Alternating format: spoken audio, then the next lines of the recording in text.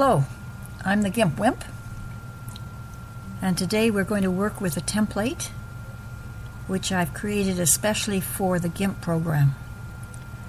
We're going to start by picking it up at my website, which is the GimpWimp.wordpress.com. We go to the home page, go to the right-hand side menu, and pick the template set up for business cards, GIMP 2.8 and 2.6. Scroll down. You can come back later and read all the details, but for now just go down to the template. The first one is 2.6. Looks a little lopsided, but it will print evenly. And the second one is for the later version of GIMP, the 2.8, and it is evenly centered, and it will print evenly centered.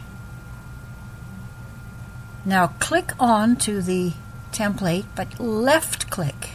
Don't right click, left click. And then right click and click copy. Now don't worry, your copy is safe in the hands of your mouse. And we're going to go on now to GIMP. This is 2.8, but these templates will work equally well with 2.6. Now we're going to go up to File, click on File, and then choose New.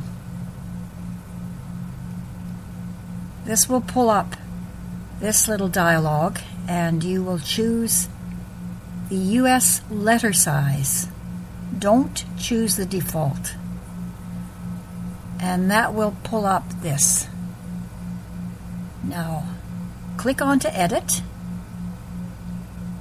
and then choose Paste.